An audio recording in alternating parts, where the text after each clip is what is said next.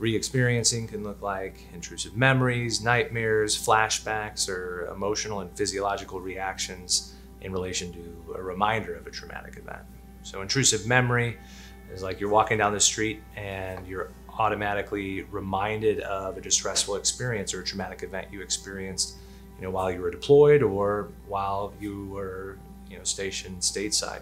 The difference between an intrusive memory and a flashback are that you know where you are when you're experiencing an intrusive memory versus a flashback where you actually believe that you're in that particular memory.